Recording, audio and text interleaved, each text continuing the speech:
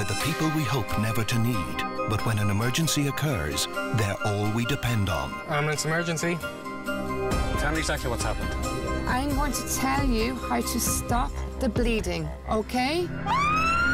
Filming with 999 call takers, emergency paramedics, and their patients.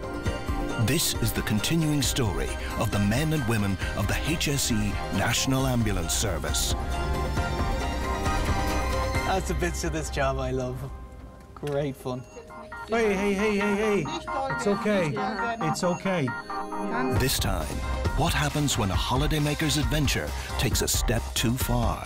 Anytime you get a call to Blarney in the middle of the summer in Cork, it's for a tourist. It's a bit of drama on a Monday. How ambulance crews face inaccessible locations in a life-threatening emergency. Where is he? The only way to get into the patient was to climb over a very broken wall. 5 Lima 22, ring the guards. And how every detail matters in a panicked call for help. Even the most basic question of, are they breathing? All we can do is hear. We can't see anything. I want you to turn her on her left side.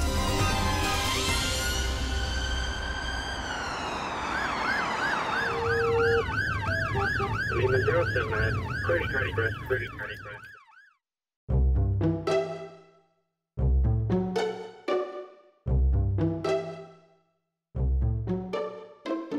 Previously on Paramedics.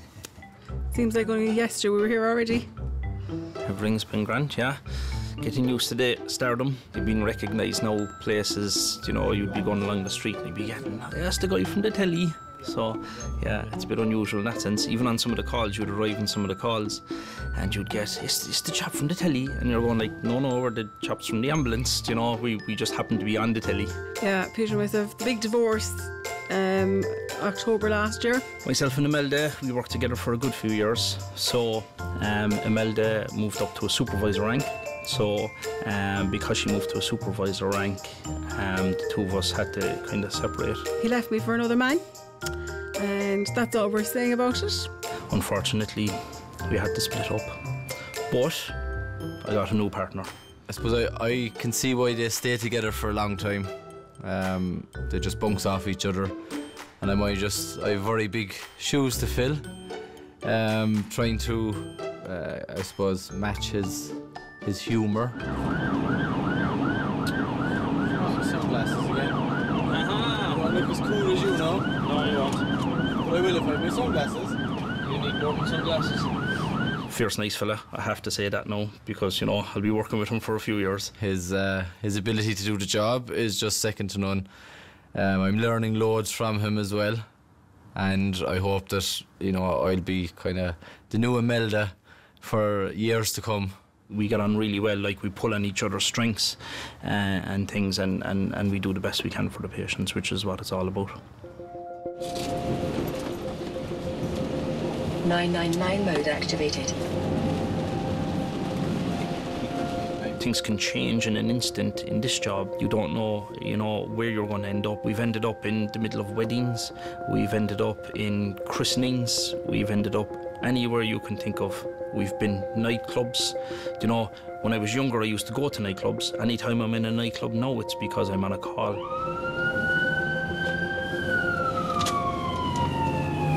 We got a call to Blarney, a lady on top of the castle after collapsing. So, top of Blarney Castle, an elderly woman, short of breath, and disease. We do get a lot of calls to Blarney Castle. It's never too taxing. You get there and they're waiting in the cafe or something like that. So on this occasion, the call came in for a lady collapsed on the top of Blarney Castle.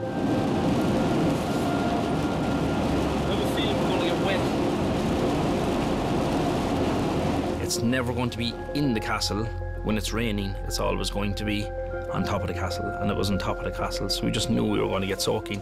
Hello. You see an arch? Go right by the arch, but just go to the castle. I'm going to the castle. Thank you.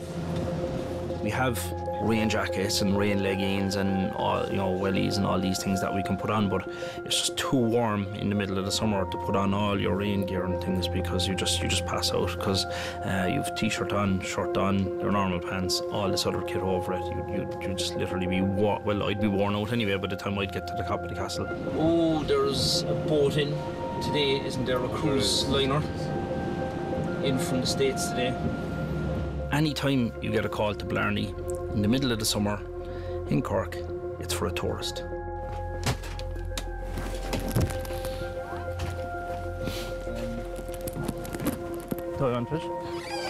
So you always have to bring a certain amount of equipment on every call, but if you're going to be far away from the ambulance, and especially if it's going to be kind of a trek to get to where you're going, you have to decide what kind of equipment do I need.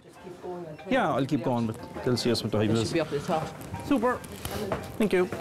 Blarney Castle is quite narrow on the staircases, and they're like a spiral staircases. So one part of the step is wide, but the inside part of the step isn't even 2 inches wide. So it creates huge issues trying to get somebody out of the castle.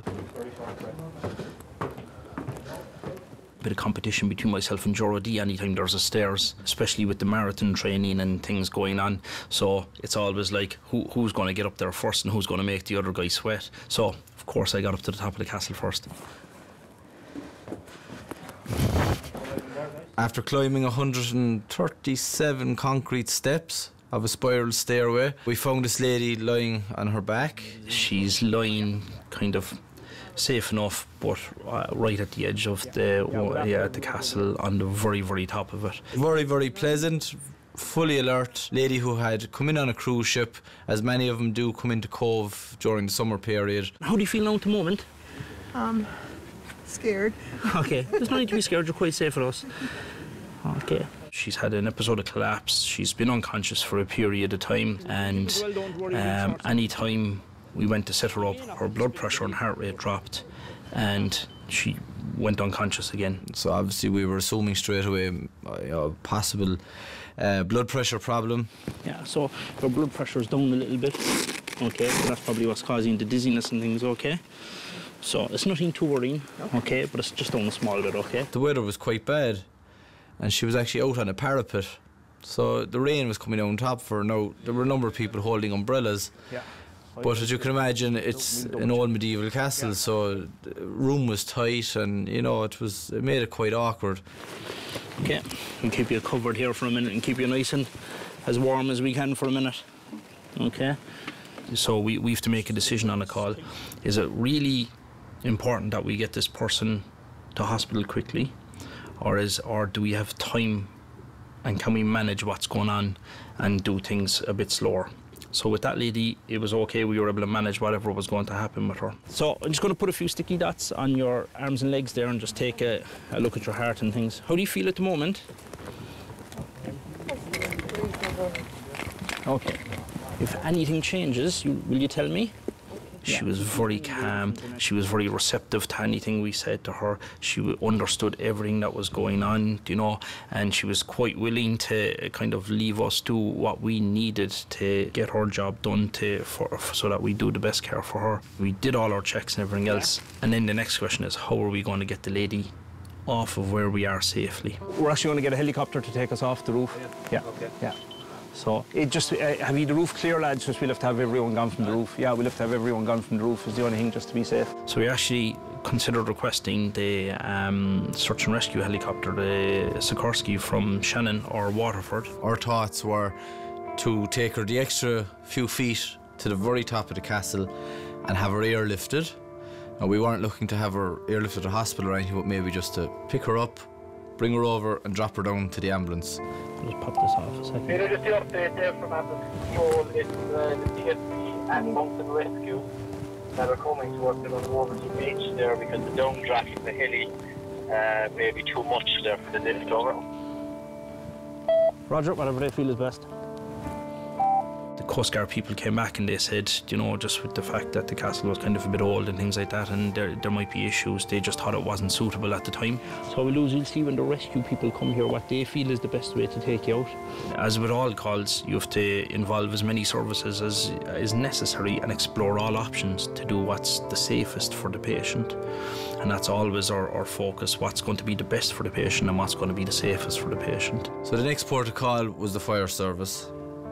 And we said, that's their business, you know, they're the rescue experts. So once they arrived, we had a bit of a meeting with them and discussed the options. So the goal is, if we can, to keep her flat, whatever way we can get her down. If not, if we need to sit her, whatever we have to, but whatever way you feel is the best way of getting her out here. Their platform that they would normally extend up to take people off is actually a little bit short for the top of Blarney Castle, so we explored all the options, and the only option left to us was actually wrap this lady in the special mattress that we had and physically lift her down that spiral staircase. It's a bit of drama on a Monday. What we did was we put her in a vacuum mattress, so this mattress is like a big bean bag. You suck all the air out of it, it goes fairly rigid, and it kept her nice and cocooned and nice and safe, so that if we just, if we brushed against one of the walls, she wouldn't get an old scrape off the wall or anything.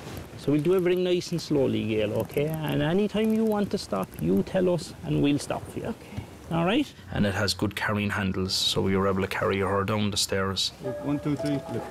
No, you're quite safe, Gail, okay? Bit of an unusual sensation and things while we're moving you. Is that all right? We normally huff and puff about, you know, houses from 1920 with their narrow staircases and rickety old steps, but we always manage to get people out.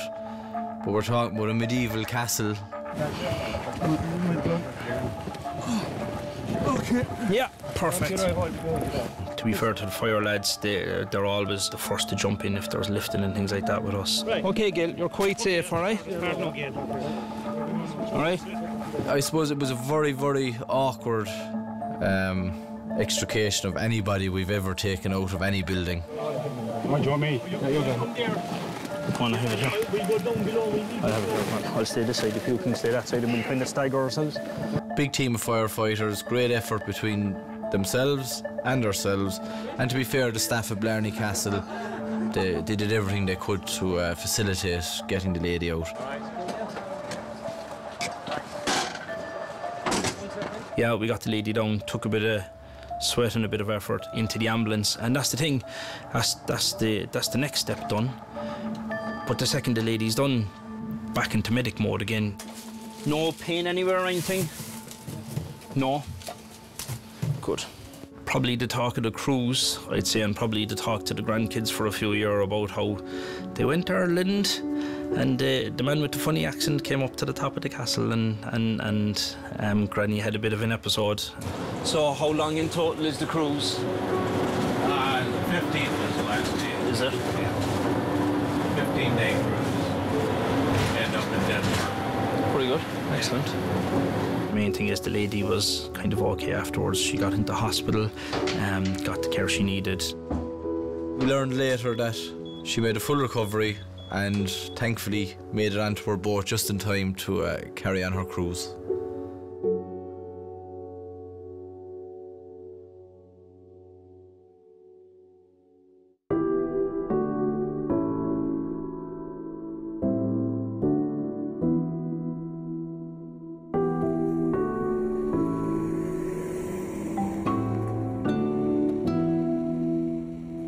Since our last filming, things have changed a lot around here, and some of the things that have changed is the faces that you would have seen last time have progressed and gone a little bit further with their training.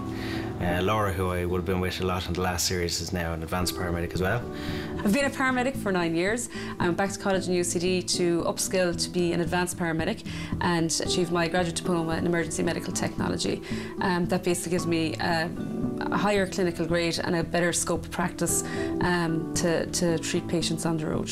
Laura's gone off and abandoned me and taken up stock with Katrina, so I've lost Katrina as well.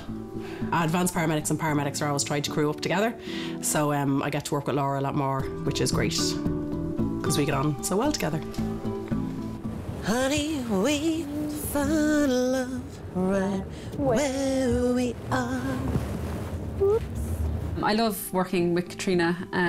She's great fun altogether, and you always know in the morning when she's in because you can hear her laughing nearly straight away, which is a great way to start the day. And we usually have a good few laughs during the day as well, which is very important in this job, just to, you know, keep the morale up and keep the humour going, because, you know, some days are better than others, needless to say. But yeah, it's good to mix around. You still miss Laura. With the likes of Andy, we'd usually only work together on calls where we're both called to the same call, on higher priority calls, for example. 522, query heroin overdose, 40-year-old male unconscious, 23 Delta 01 India. So we got a call for a suspected heroin overdose. It's still a scourge, it's still a major issue we have in Ireland, and since sort of the late 70s, early 80s, heroin has really been a big problem in Ireland, in both rural and suburban areas. Katrina Laura just been advised that over half a bag of heroin that Gemma has alleged of taken. It's not always like in a house or somewhere safe. Sometimes they're in an outdoor location, sometimes they're on the street, and sometimes just in very awkward positions altogether that they obviously didn't think about prior to, they were just looking for somewhere quiet to obviously you know, use the heroin, and forgetting obviously about the side effects and access for the likes of ourselves that need to get to them. I'm putting this on so somebody might hear us. Yeah.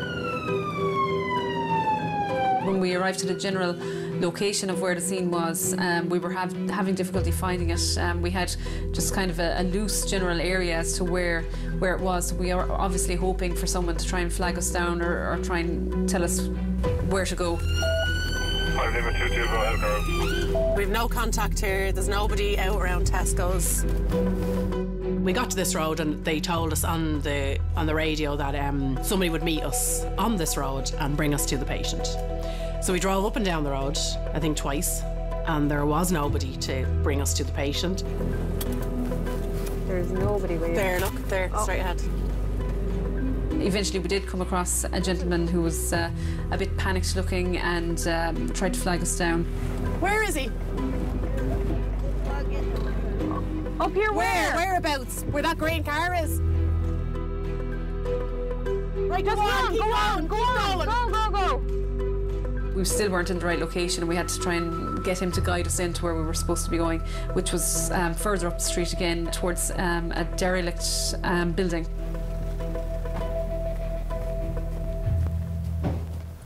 Where is he? The only way to get into the patient was to climb over a very broken wall. It was not a stable wall, it was very unstable. Here, is that wall okay for you? No. So yeah, not the best environment to start off the call. 5 Lima 22, ring the guards and the fire brigade for this address, please. We got another crew then came and backed us up.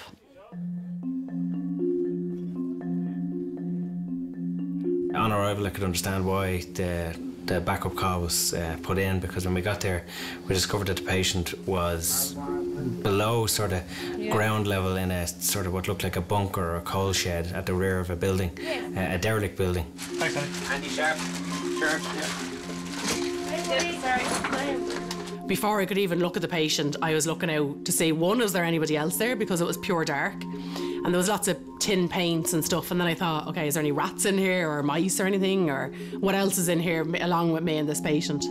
I don't know what the story is, but like his legs are under him, like. That fell backwards. Possibly just fell backwards, yeah. Because of the position that he was lying in, we weren't sure whether he'd actually fallen from the height and this is where he landed, or whether he had actually gone into the coal bunker himself of his own accord and this is where he'd actually just taken the heroin. So obviously we had to try and basically treat what we found and assess the gentleman as we went along. Just really wash your hands. Yeah. I know we all know. There was used needles all over the place, all over the ground. So we had to be really, really careful where we were stepping, first of all.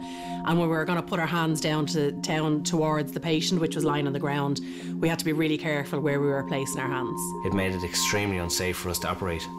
However, Katrina and Laura had assessed the patient and figured that he wasn't breathing properly for himself and required intervention immediately. The first thing we did was insert an airway because to help him breathe, basically.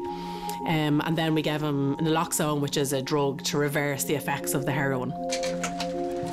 You want to check down? I get another naloxone ready, just in case. But unfortunately on this occasion, that first dose of naloxone did nothing at all for him, so we had to kind of keep administering more doses of naloxone until such time that we got an effect. One bit at a time, ready? 1, 2, 3.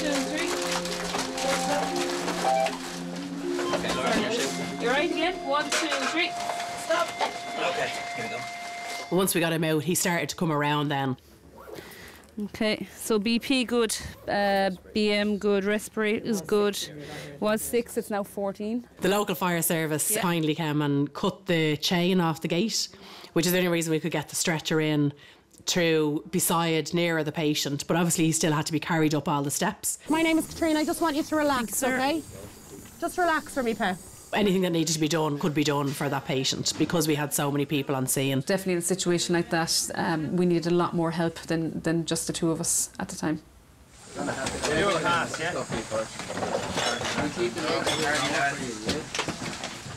With the manpower that was there, we managed to carry the patient up the flight of stairs, which again was quite precarious and quite unsafe. But this patient was what we would call time critical. He wasn't breathing enough for himself, even after a number of doses of reversal agent and having given him oxygen for a period of time.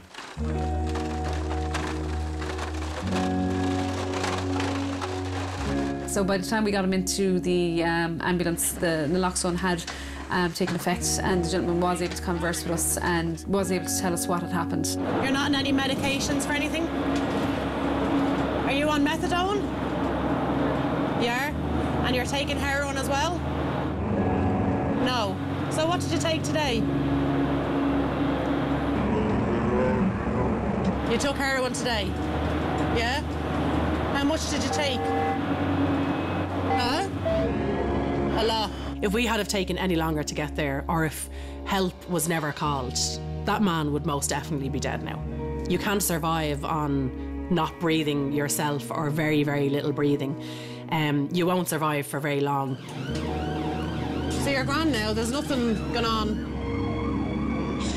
Blood pressure is grand, heart rate is grand. You're breathing for yourself, 100% oxygen. Okay? Because you had so much heroin. The fella that was with you said that you had a lot. He said you had a half a bag of heroin. Okay? So you're going to the hospital because in case it starts to kick in again. To go within the space of that happening to you nearly almost dying, within, yes, 20 minutes probably, sitting in an ambulance talking to me, telling me where you're from, telling me your name, telling me about your family, and then for you to be in a hospital and within 2 hours have gone home, left the hospital and fine. It's extraordinary. Your kids? No? Have you a girlfriend or a wife or anything at home? No? Mom and dad, sisters and brothers? Yeah? Yeah. They'll be glad to see you tonight, won't they? The use of heroin in our community, it hasn't gone away. It's still there. The public generally don't know about it because, like the scenarios we've dealt with the patients been hidden away from public eye, we go, we treat them, we extract them. The public don't know what that was for. As far as they're concerned, it was just somebody who wasn't well, has collapsed. We don't announce to the public that that patient was a heroin user or was a heroin overdose.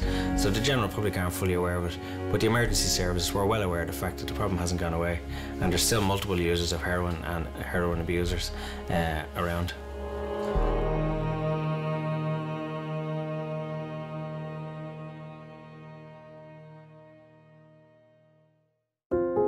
Nationally, the ambulance service responds to over 820 calls for help each day.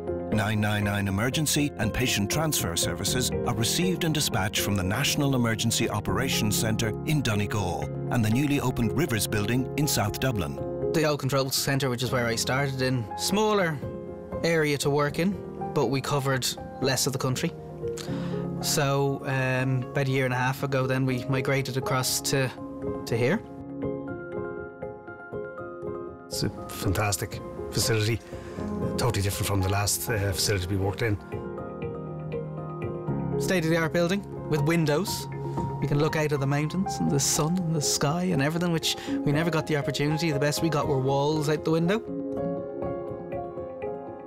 The room obviously being a much larger room than it was in Townsend Street and dealing with much larger areas, it's split into a number of different sections. So you have a call-taking section, which is self-contained just for the call takers. You then have the dispatching section. You have aeromedical then run in the room as well. You also then have the ICS, which is for the ICVs, and ICS call takers as well. Ballyshannon control the west and the northwest. So the dispatchers for the northwest and the west are in Ballyshannon. There is a number of call takers then up there as well. But we all answer for the whole country. So when the call comes in, it rings here and in Ballyshannon. Some people might refer to it as our standby control room, but it's actually active in the same way we're active, operational 24/7. Collectively, we're all doing the same job, it's just we're doing from two different centres. A good few people now that in the first series would have been call taking are now across dispatching and doing a good job of it as well. There has been an awful lot of staff changes. I think it's the nature of the kind of work that we do.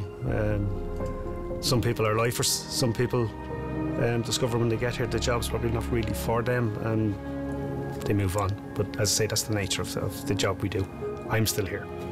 I did a stint over dispatching as well, but have since gone back to call taking now. And that's really the only kind of changes. It's kind of the same. Well, not I wouldn't say the same old, but it's still the same job. She's crying in the background, is she? Okay, it's a good sign. Okay. So I joined in August 2015, so I'm just here over a year. So I'm still classed as a newbie at the moment, but we're getting there. Realised I wanted to be in the emergency services probably about 5 years ago. So since then I've been doing bits and pieces to try and focus on getting into the emergency services. So here I am. And 2 years, 2 months. A lot of calls. A lot of shifts, so yeah. It's considered reasonably a long time in this game, from a call taker's point of view anyway. So I've been in the job now a year. I feel I've enough experience. You never stop learning. There's not a day where something strange doesn't come in. As an emergency call taker, we answer 999 calls from the public. So if someone has an emergency, they'll ring through and get someone like myself or my colleagues, and we'll answer the call. Ambulance emergency.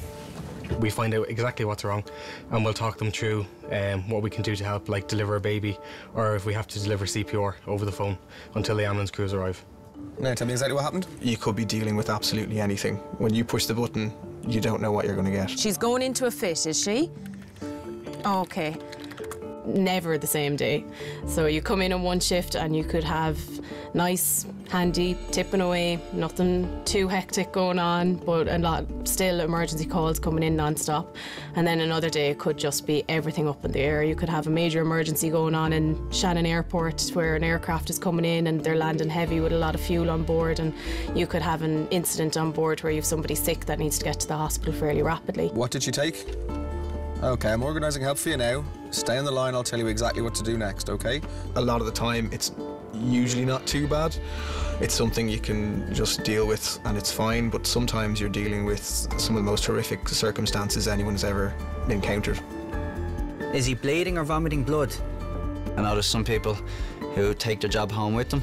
I'm not really one of them. I try and keep everything at work, so when I leave work, put the headset back in the locker, go home, stick on the radio in the car, try and leave the job behind me. Yeah, look after yourself, bye-bye. If you're taking the job home with you, you're going to lead a more stressful life, and it's you know, that's advice that people gave to me coming into the job. How did you fall? You've done damage. Okay, are you still on the ground? Okay. For us as a call taker, we're sitting in a control room where we have a headset on us. All we can do is hear. We can't see anything. We don't know what's going on scene. Tell me exactly what's happened. Has he had more than one fit in a row? You're relying on descriptions to you. So that description of the situation or the scene in front of them is then building your mental picture of what's going on. When she stops fitting, you need to lay her down and make sure she is breathing. I want you to turn her on her left side, We need them to tell us exactly what's going on. So if we ask someone even the most basic question of, are they breathing? And they say to us, well, I don't know. You're our eyes. We need you to look at the patient. We need you to see, is their chest rising and falling? Okay, just tell me exactly what's happened there. We get a lot of calls that people would be unconscious, and they're unconscious due to drugs or due to alcohol, or they could be unconscious due to an assault. So it's very, very important that we try figure out the information. She has a knife, okay, I need you to get away from her, okay? So put yourself out of harm's way, all right? It's important that we don't send a lone responder or a response car in on their own if it's a drug-related incident or if it's an assault where the attacker could be still nearby. So it's very, very important that we try and interpret the person as best we can. And it's really, really important in this job to listen to background noise, to people in the background, and try to figure out what actually happened. You're trying to be like a detective. Okay, just let him rest there in the most comfortable position and wait for help to arrive. I'm going to stay on the line with you here as long as I can. So just watch that man very closely and look for any changes. If he becomes less awake, if he starts getting worse, I want you to tell me immediately, okay? And we can only help them based on the information they give us. There have been occasions when the crew will get on scene and say, well, we'll respond to a particular code. But when they got there, the chief complaint was totally different. But that happens. We can only enter details as the caller gives them. But for the most part, they're 98% correct. That's all right. You just take some nice, slow, deep breaths, okay? You try and get your breathing back to normal for you, okay? I know you're sore, but I'm going to stay with you until the crew arrive, all right? So we need the caller to be our eyes. We'll be the ears, we need them to be the eyes, and we need them to give us every bit of detail that they can possibly give us so we get the best information over to our crew for when they arrive.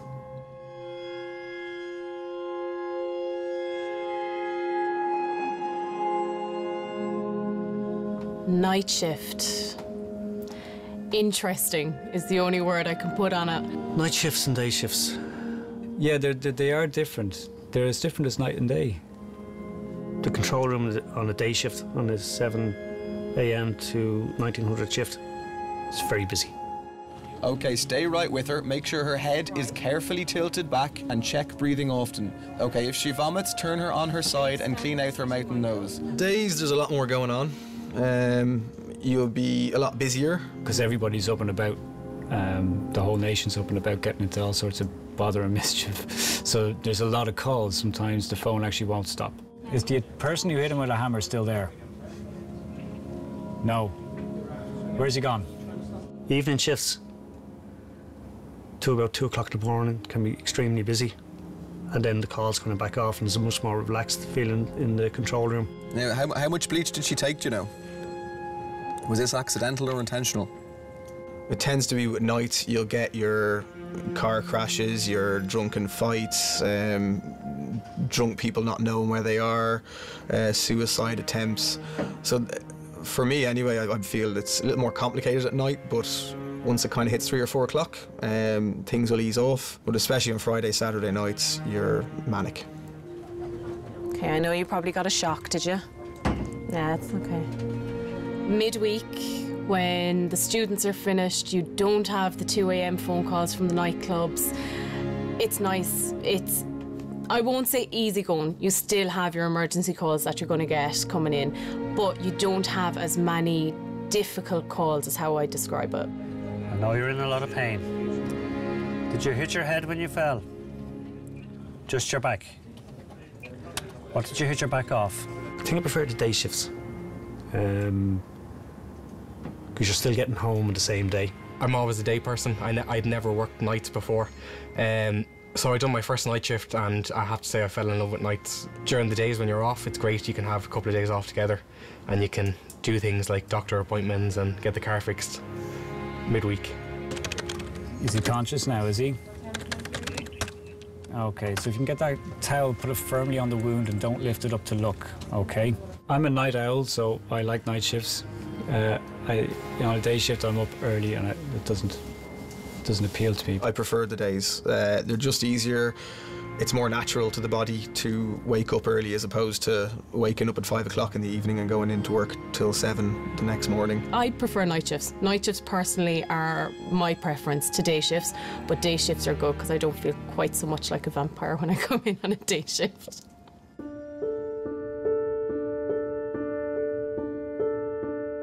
The person on the other end of the phone,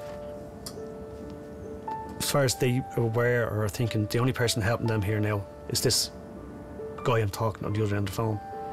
But there's the guy sitting beside me, there's dispatch, there's the ambulance crews, there could be the NAC desk if a helicopter's needed. There could be 10 people involved in just that one call. And their only aim and concern is to get help to the person they're looking for help for. You're doing great, okay? Just keep a close eye on her there for me. What is the best part of the job for me? The people. Genuinely the people. I love working with the people in this place. Don't you look at me in that tone of voice. They're a good group though, you know. You're never on shift and you look around and go, oh God, help me. Everybody looks after each other. It makes what can be a difficult job not be a difficult job. It's the people I work with, the fun you have with them, and it's the people you help. Probably dealing with the callers. Easily the best part of the job for me is helping people. You're helping strangers who need you, who need help. It's it's rewarding, especially if you got a panicked mum whose kid is unwell and you calm her down and the crew arrived there in a good time. It feels good, you're helping them out and you don't ask for anything for it. It's just your job, you just do it. Why I do the job and the best part of the job is it could be my family member that's picking up the phone to ring 999 or 112 to get help. It could be someone that I know, someone that I love ringing for help, ringing for an ambulance. And it has happened where my family had to ring an ambulance and I have worked here and I knew they were getting the best care provided. The absolute pleasure I get out of helping people is brilliant. That's the best part about the job is I love it, and tell all my friends, and I'd say it out there all the time, I love the job. If you can give people information on CPR, give people information on how to stop a bleed or how to assist with birth, they're the best ones without a doubt. That's what puts a big smile on your face. I love being able to say at the end of the day that I work in a really worthwhile and helpful job. And going home exhausted and tired after 12-hour shift and sitting on the couch and having a cup of tea and saying, that's my day done, bring on tomorrow, I'm ready for my next shift. Okay, thank you, bye now, bye.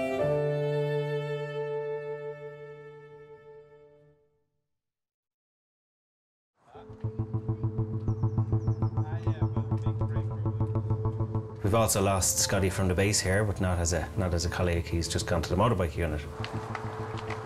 Yeah, it's a huge change, I have to say. It's a huge change coming from the ambulance and doing the solo responder. Yeah, no, I never sat on the bike before. I was in the service. I met the lads in the bike and motorcycle unit.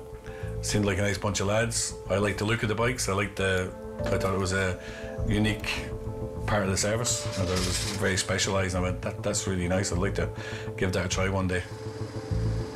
So I got the licence and then they advertised and I went for it and I managed to get a place. So a lot of people don't believe me when I say I never sat in a motorbike until I started this job. It's I don't know if that stands to you or it doesn't stand to you, but it's a great job to be doing. I have to say, it really is a good job to be doing.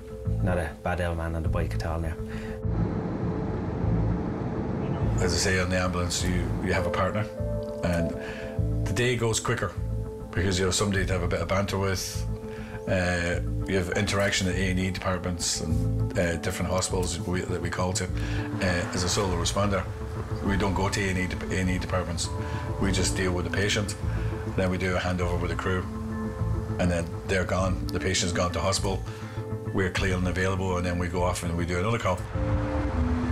We don't have a designated area that we're attached to in Dublin region. We have a base, but you're not in the base. So once you're on the bike, you're out on the road. You're tagged to anywhere.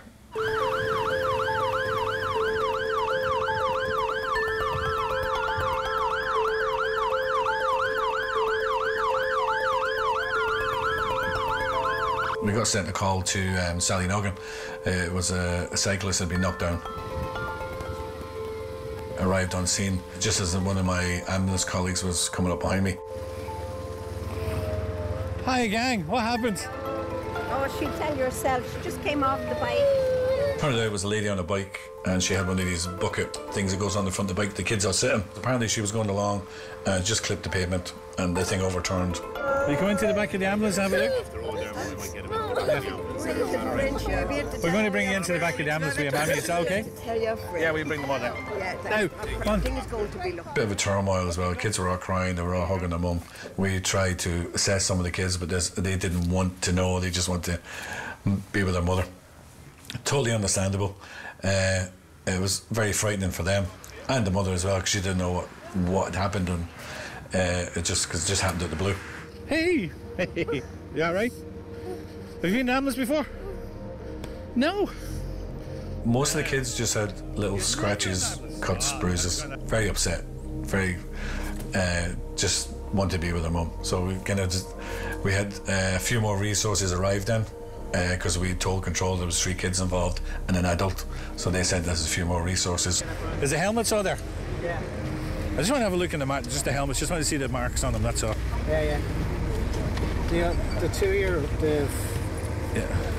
No, that's just a little scuff. That's grand. No, it's just for assessment. There's no big damage. No, that's grand.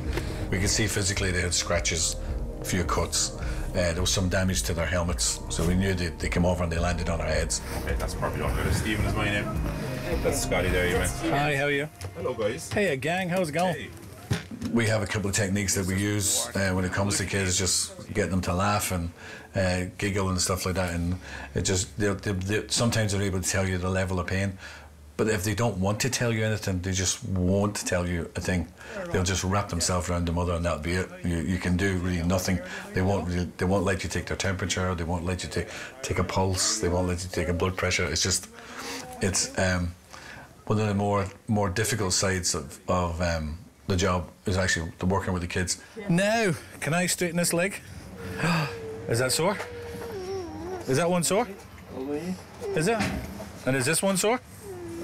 We try and keep kids and mother together if we can in a situation like that, because it's more relaxed and the kids feel more at ease. And then a couple of my colleagues and myself, we started assessing a kid individually while the mother was being assessed, so they could see what was going on. Can I ask you to just look at the ceiling there? Is that causing any discomfort in your neck at all? You have to look into that one. Touch your chin off your chest. Any pain there? No. And if you look all the way over here? No? Yeah, it's a bit sore. Is it sore in the middle here, or is it to the side? Side. To the side, okay. Turned out the kids were all okay, apart from scratches and bruises. Mum was a wee bit of shock. I think they agreed to go to hospital just for a checkup, just to get checked, because of the mechanism of injury. We'd be more worried about the mechanism of injury than anything else, because the cart went over the top of them and landed on the top of them. That's not too bad, actually. It could have been tremendously worse for the kids, but everybody was fine. Mother was fine, so she was happy that it was a good outcome. Was happy enough that they went and got checked, and to be checked, just to be checked on the safe side, you know, something that we can't see. It won't show up in our tests. It just gives them that wide berth to go home safely, you know. So it was a good outcome for us.